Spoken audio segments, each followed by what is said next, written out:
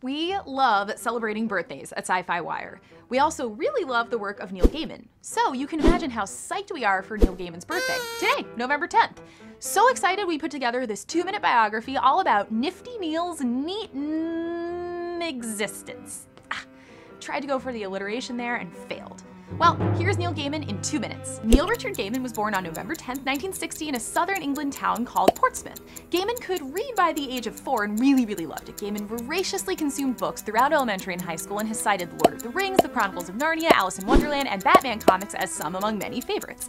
In his early 20s, with a passion for words firmly established, Gaiman decided to try his hand at journalism. He wrote book reviews with the goal of making connections in the literary world in the hopes that one day he'd be the hotshot getting interviewed. Neil also wrote for the British Fantasy Society in a short story Feather Quest published in Imagine magazine. Gaiman kicked around writing for various British magazines until he finally began writing comics. Gaiman's first big gig in comics was when he picked up writing Miracle Man after his friend Alan Moore wrapped up his run. The publisher collapsed, but Gaiman didn't. He wrote 3 graphic novels with Dave McKean. DC Comics saw Gaiman's work and talent and offered him a shot to reimagine an old character. Enter Sandman.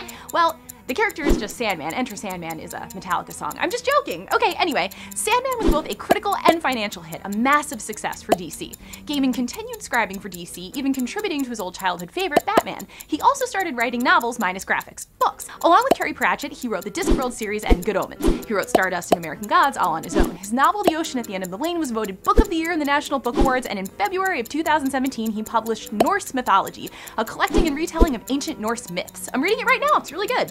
Gaiman has also written for TV and film. He wrote a series called Neverwhere for the BBC in the mid-90s, and an episode of Babylon 5, and even an episode of Doctor Who.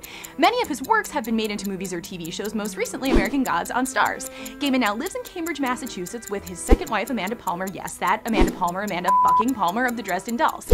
Neil and Amanda have one son, Anthony, but if you consider awards and accolades children, he's got a lot more. The Hugo, Nebula, Bram Stoker Award, just to name a few. And luckily for big Gaiman heads, he publishes new content just about every day. Yep, Neil's a massive Twitter user with over 2 million followers, so you can check out @Neil himself and get your daily Neil fix. Whew. What did we miss? What classic Neil Gaiman works do you love? Let us know in the comments and subscribe for more.